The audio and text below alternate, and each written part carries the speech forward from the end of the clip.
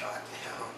Okay, I know this is all. And this is not a spring chicken today. We are talking about 3D. 3D, yeah. Supposedly Toshiba is doing something that nobody else can do in the industry, which is to create a television set that will show 3D without 3D glasses, which nobody can really do because what happens is, you wear the glasses because the signal that's sent out has to be translated into another form.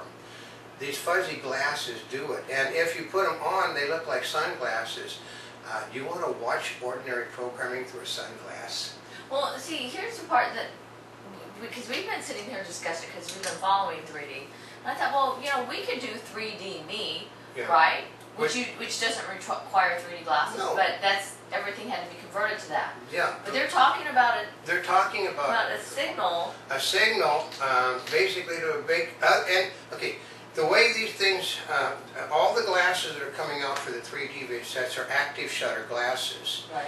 And they're all proprietary because it means they'll only pick up, they'll only be able to see the programs that are designed to be shown, like on the Sony and the Hitachi and the JVC. And then you have to get a different set of glasses. Actually, you can't watch that, I think, but what they're talking about is a system that you'll be able to see all the 3D that is out there, including the 3D on the DVDs, which isn't compatible with anything in the movie, with anything on television at the moment.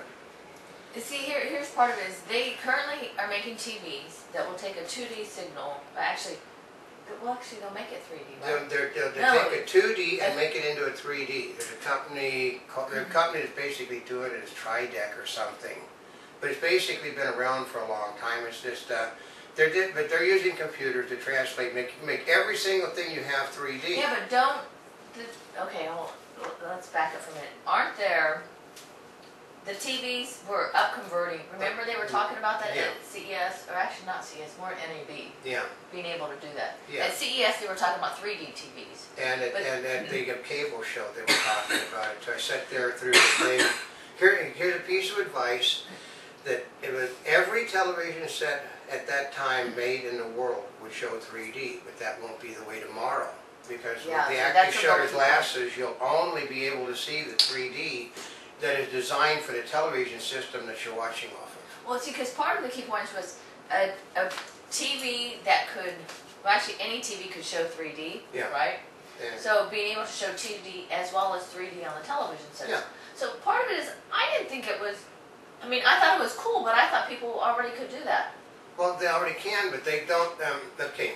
The people, we were listening to the people, and one of the addresses, he said specifically, it is the television manufacturers and the consumer electronics industry that is driving 3D. It is not the consumers, nor the producers. I can guarantee you, we turn out 20 minutes of 3D a day that very few people watch.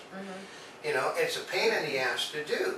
I mean, okay, for instance, I 3D'd a green screen for the first time yesterday.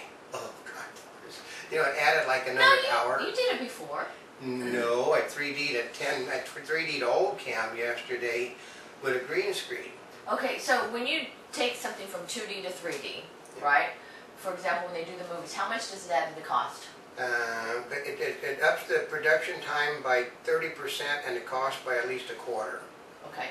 So that's one of the reasons you don't see it happen more often. Like if it could happen in the TV sets, it makes it a whole lot easier for a lot of people. Yeah. Right? The people, but the trick is, like I went to, actually it was at CES, I guess it was, or it must have been CES when they were showing the brand new 3D set, 3D things, and I got in trouble because I was just sitting here talking to some of the other reporters. That's a nice, it's a picture on top of a picture. They've taken the PIP and displayed them. Who told you what you're doing? Said that's proprietary information. And I said, it doesn't take a genius. It's a PIP picture. Because they just sit there, they just take the things that want, and then you get the double image. Well, part of it is because Oldcam came from an animation background. Yep. It really makes it in cinematography. I mean, it's really easy for you to spot it when you take a look at it. I've been fired by some of the best people in the business, so yeah. No, I can tell when I look at how it's done. I'll sit there and look at something, and then It's the same thing as I got in trouble about 3 years ago at Toshiba's press conference when I'm designing the recording unit. You know, and the guy, well, where did you get that information? That information is not supposed to be public. And I said, well, I just drew it from what he was saying. It's on the back of the press release they gave everybody to come in the room. But I sketched it with my pen as I'm doing it, and he's talking about it, because it didn't take a genius to figure it was a dual player. It did Blu-ray on one side, high def on the other, which the sandwiches are what they should have done. They just sold more sandwiches. You know, but you look at stuff. I mean, I'm talking 60 years ago, there was a program called Winky, Dink, and Me that basically did 3D. What happened was all the kids, they ordered out these little things from the show. They put them on the TV set, and they basically, you know, it was sort of like, you know, sunglass stuff like this, except it was like a 1/4 inch thick, and the static electricity kept them in the set.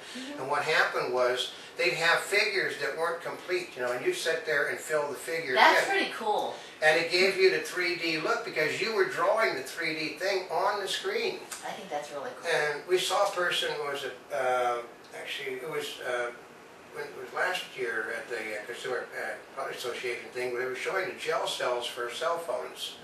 You could use the cell over it, you could see 3D on it. Oh, Consumer Electronics Association Industry Forum. Yeah. You were one of the presenters. Yeah, one of the presenters was showing that. And we were talking about, well, they said it becomes cost prohibitive when you get it larger.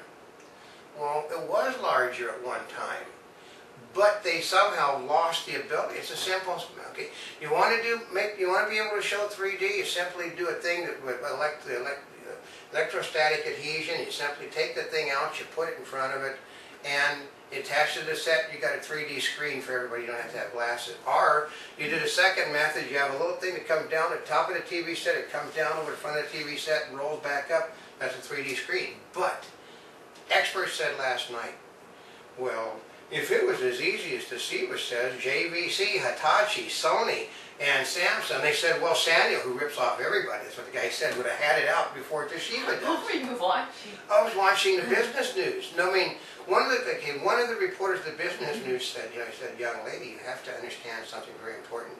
Before I got into the business news, Technology. I was in technology. I was an engineer. I was a telecommunications engineer, and that can't be done.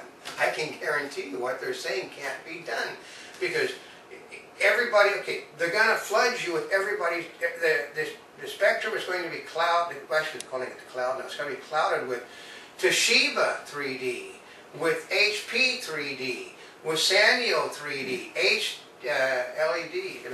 LCD 3D. Everybody's got their own system, but the Toshiba is going to be able to handle it all. How?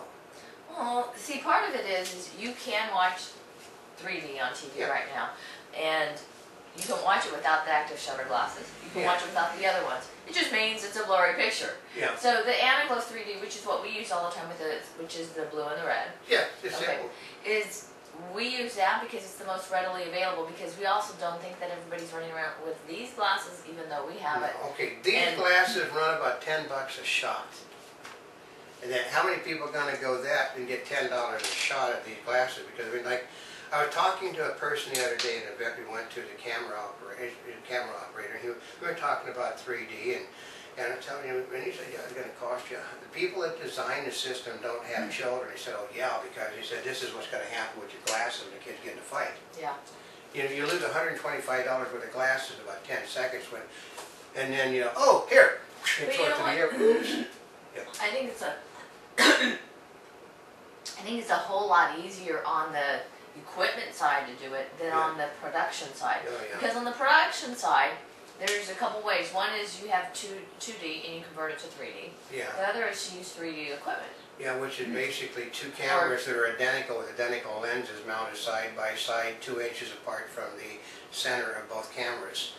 But the difficulty with that is that you can't zoom in and out with the cameras. It's a fixed focal length. You can hook machinery up to it, which I saw being done, which basically moves both cameras back in and out. That's like another $25,000, $30,000 for the equipment.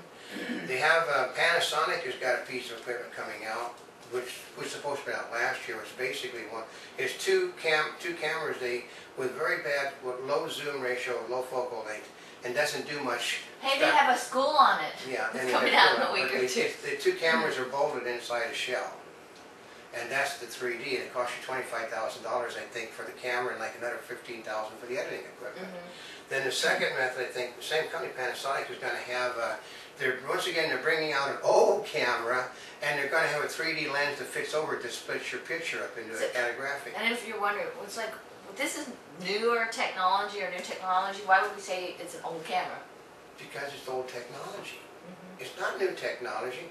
I tell people, I mean, most of the people that talk about 3D have never worked in 3D. I worked on the charge at, is it at Powder River? I think it's charged at Powder River.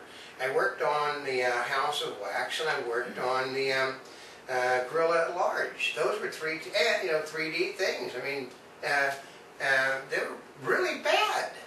I mean, bad. The technology, we're talking, technology is basically the same since I think 1927 they created 3D. And actually 3D had been done by the Lumiere brothers 40 or 30 years earlier.